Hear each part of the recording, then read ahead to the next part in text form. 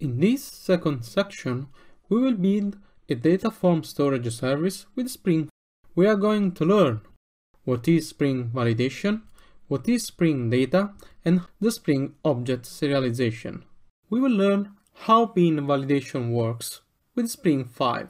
We will learn what is Bean Validation, what is Bean Validation 1, what is Bean Validation 2, and how to create a custom validator. Spring 4 supports Bean Validation. Bean Validation is a Java specification which standardizes the validation of the Java beans, expressing constraints on object models via annotations.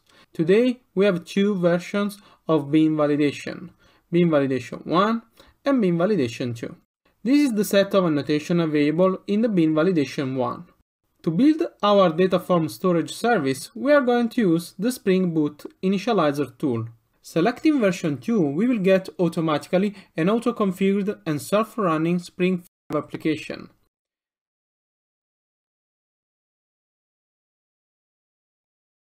As artifact name, let's put Validation Service.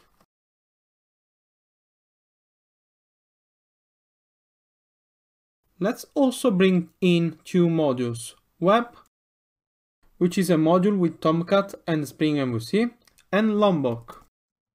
Lombok is a module with a set of useful annotations. Generate the project, and then let's import it inside our IDE. Now, inside this application, let's create a bean to test some of the bean validation annotations.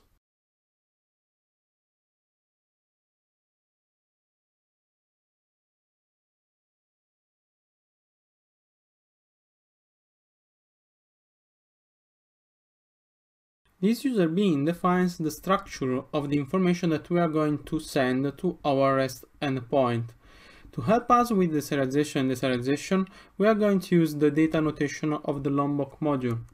This automatically produces already a set of getter and setter for this bean, and also the toString method. Inside this bean, I have added three fields: username, email, and password. All of them have a validation. For example, for username, we are saying that max size of the string must be 10. For email, we are saying that is enough, that is not null. And the password, the minimum size of a password must be 5 elements. For the rest is a simple bean with this constructor and also the getter for each property. Now that we have our bean, we need a REST endpoint to test it. This REST endpoint will serialize and deserialize our user object from and to object to JSON.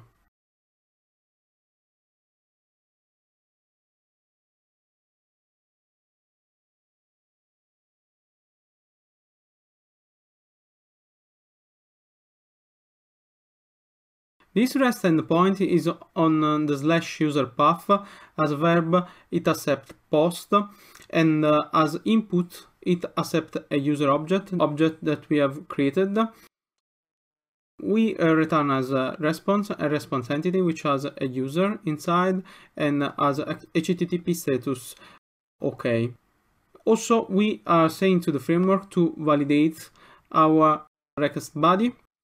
So what we are going to do here is to pass a JSON object. This JSON object is going to be translated to a Java object, and then we return it, the Java object, through the response entity, and again is going to be translated from Java object to JSON to return a JSON response.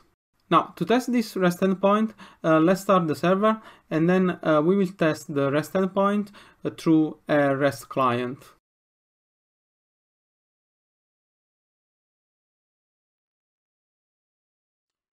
The server starts without any error on the port 8080, so we can do there our tests. As a REST client, I'm using Postman. I'm doing a post call on our REST endpoint, which is the /user, and I'm passing the JSON format of our Java object. So there is the username here, the email and password. So if you remember The kind of validation that we decide to have on this object is that the username must be not longer than 10, and the password minimum 5, and the mail, the only important thing is that is not null. So now I'm sending this object. As you can see, I'm getting as a response, valid response with the status 200. Okay. Now I'll try to put here something longer than 5 characters.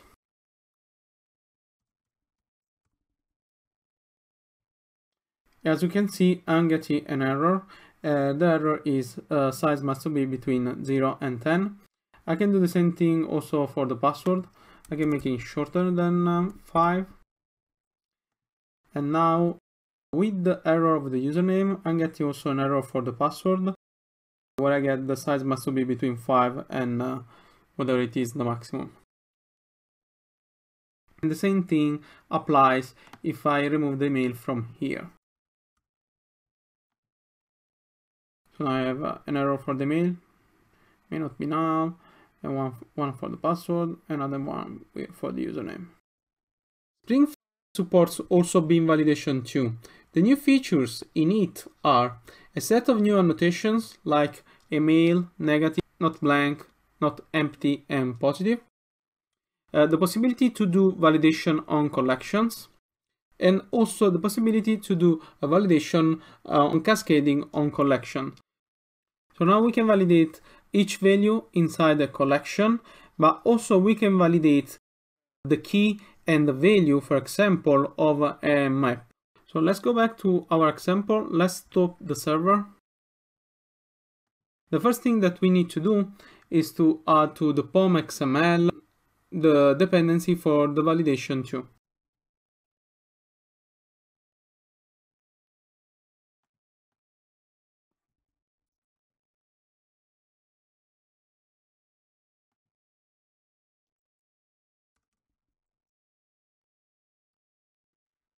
Now let's open our user object. Let's add some collection to our user object to test the collection beam validation. I have added here the mail validator, which is one of the new validator of the beam validation too. But also I have added here 2 new collection. One is a list of friends, and we are saying that we want to validate this list, but also each element inside this list. And let's see what is the validation that we do for each of these friends. So let's open this object, which is an object that I have created. Is an inner class inside the user object. I have applied even here the data annotation of Lombok. And what we are requiring in this case is that the size of the name of a friend must be shorter than 10 chars. Then we also do the validation on this list, which is a list of strings, and we do 2 validation. One is on the overall size of this list. We are saying that must be contain less than 3 elements, but also we validate each element inside this list through this regular expression, which checks that the element is not uppercase, and also the size of this string is not major than 4. Let's start the application. Let's test it through our REST client. Okay, now I have a valid object with the friend list, also the address list. I'm going to add here a name which is longer than 10 chars.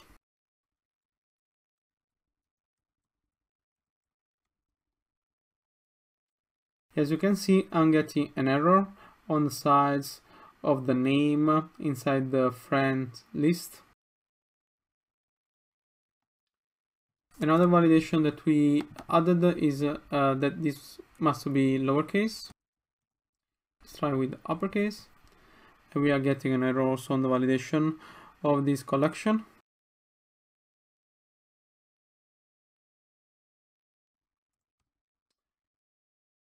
The other validation was on the overall size of the elements inside this list.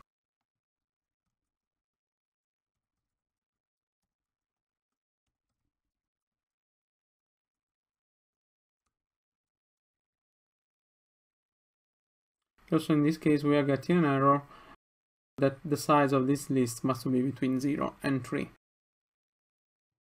We can also create our custom validator implementing the constraint validator interface. Let's see now an example on how to do it. Stop the server. And first of all, we need to create the annotation that we will use.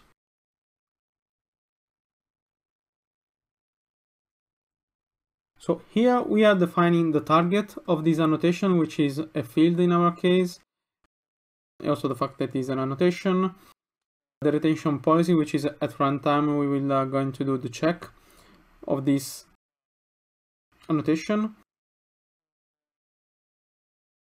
We have a message which will be displayed when this validation has an error. The default message is not secure enough. Also here we are defining where get validated annotation. And this is the class where we need to implement the constraint validator. So let's create this class.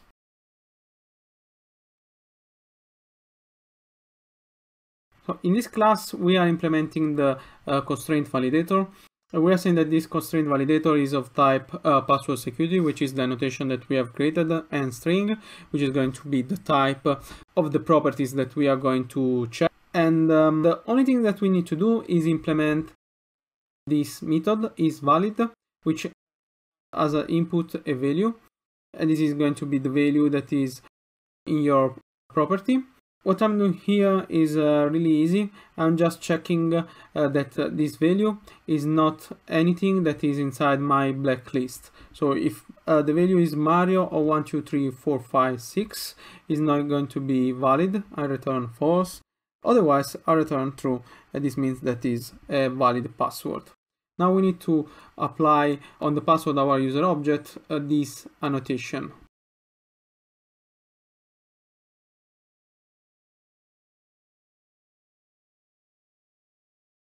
Let's start the server.